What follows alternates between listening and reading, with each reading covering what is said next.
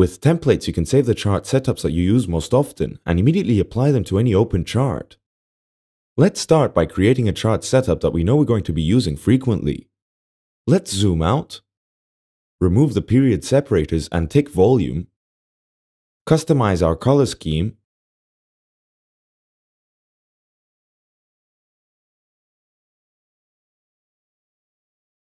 and finally add an indicator. Now let's save this configuration as a template so that we can apply the same setup to future charts. Go to the Templates options and click Save Template, type in a name, and click Save. As you'll see, the template is now available in our templates list. Now let's open a new chart to see how we can apply the template. Go to the Templates options and click on the template name. The template is immediately applied to the chart.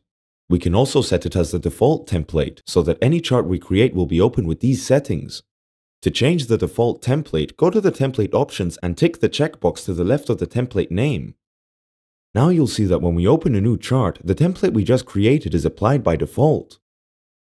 To delete a template, simply click on the X beside a template name and then yes to confirm.